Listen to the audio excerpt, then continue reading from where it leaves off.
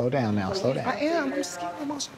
I'm happy, like, to get my together with him to figure out, like, are we about to move forward? Because we've been together for 20 years, you guys. You guys have a kid together or no? No. We supposed to have one this year, but you No, know, we're not supposed to. You said we was having We're one. supposed to know what his sexuality is this year. We've had problems for 20 years, but not as big as when he publicly came out and admitting to cheating on me with men. And that was because you're toxic and you push me to date men to avoid all the drama. Bitch, you the biggest drama queen here. Being a rapper and what I have revealed, it's shunned because hip-hop is a very male-dominating industry. This is still issues that I deal with every day.